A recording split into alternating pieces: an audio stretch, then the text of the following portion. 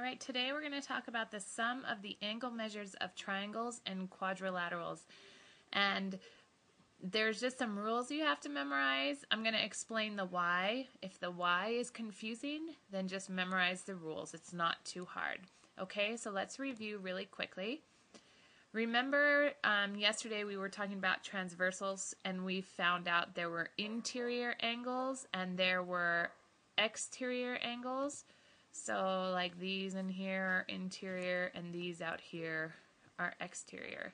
Well, we have the same thing. Here's a quadrilateral. We have the same thing with a quadrilateral. Angle 2 is an exterior angle because it's on the outside, and angle 1 is an interior angle because it's on the inside.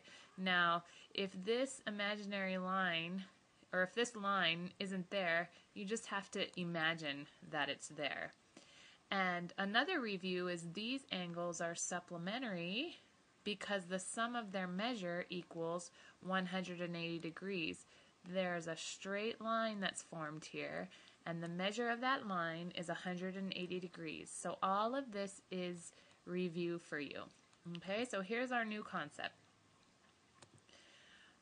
Remember that a full turn measures 360 degrees. This was from lesson 90.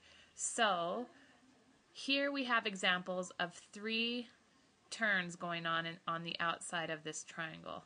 There's 1, 2, and 3 turns. So the sum of all these turns equals 360 degrees. Okay, so a triangle has 3 exterior angles. So 360 degrees divided by 3 is 120 degrees.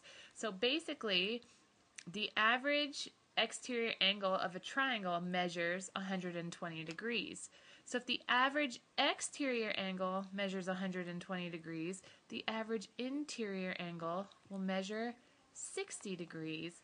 And remember, that's because they're supplementary angles. 120 plus 60 equals 180. Okay, so here's our rule that you have to memorize. The sum of interior angles of a triangle is 180 degrees. So here we have angle 1, angle 2, and angle 3, and they all are going to equal 180 degrees, no matter what kind of a triangle it is. All right, so that's the rule that you need to memorize. Let's move on to the next one. Now we have our example of a quadrilateral. Same thing as a triangle, except for now we have 4 exterior angles, quad. So the sum of angles 1, 2, 3, and 4, you can think of it as 4 turns, is going to equal 360 degrees. So 360 degrees divided by 4 is 90 degrees. So the average exterior angle of a quadrilateral, oops, made my degree sign first, is 90 degrees. So if the average exterior angle is 90, then the average interior must measure 90 because they're supplementary and they have to equal 180 degrees. Okay? Now here's the rule. The sum of interior angles of a quadrilateral must equal 360 degrees. So remember, if the y confuses you, memorize the rules. So here are some examples. I have an example of a triangle. So the measure of angle x, which is this unknown right now, plus 90 plus 30 has to equal 180. 90 plus 30 is 120, so 180 minus 120 equals 60. So the measure of angle x is 60 degrees. Okay? Same thing for this quadrilateral, except for now the rule is the interior angles need to add up to 360.